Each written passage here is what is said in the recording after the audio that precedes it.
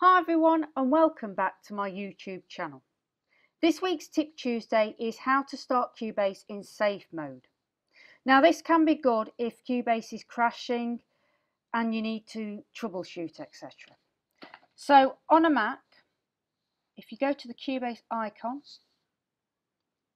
and click it and wait for the splash screen to load and then click Shift, Alt and Command, and you should now see safe mode.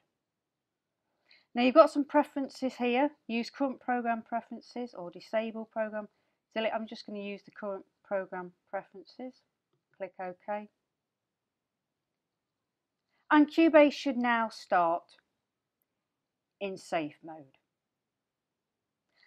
I hope this helps and thank you for watching.